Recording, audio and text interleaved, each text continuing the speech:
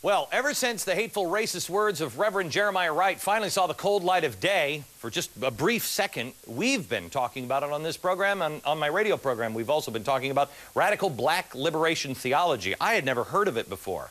Well, you need to know about its aggressive anti-white foundation. This is hate speech, pure and simple.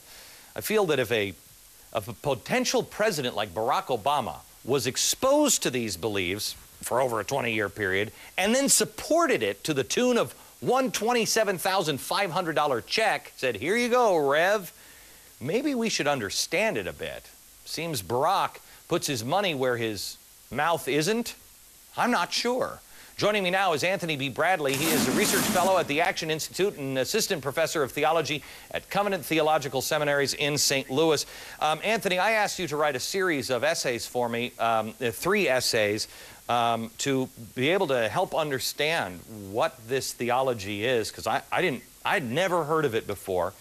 And I've read all 3 of them, and they're going out in the newsletter this week. And I think we can boil it down, so maybe you can hit on these 3 things here quickly. First, it reduces all problems of the world to the white man, right or wrong.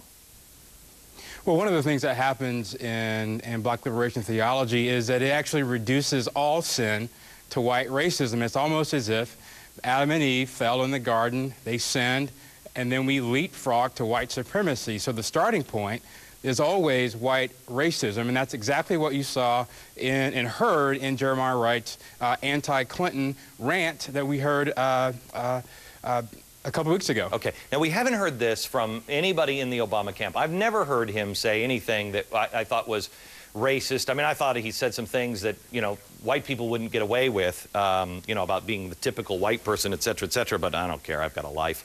The 1960s, however, we have heard some of this rhetoric spill out of his mouth. You say point number 2 is that it's all about black victimhood and ignoring progress. His wife said, you know, I've never been proud of the United States. I can't believe that it's taken this long for us to make it, and poor us, blah, blah, blah. Instead of saying, look at what we've accomplished.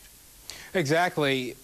Sadly, many of these black liberation theologians are stuck in the 1960s, and this naturally leads into this idea that blacks are perpetually victims and that they're always being victims of white supremacy, and it completely ignores all of the evidence that points to progress in the black community. You can look at Atlanta, for example, and see scores and scores of millionaires who are African Americans. All right. And the third point, I guess, is Marxism and redistribution of wealth. And I would assume reparations fall into this category?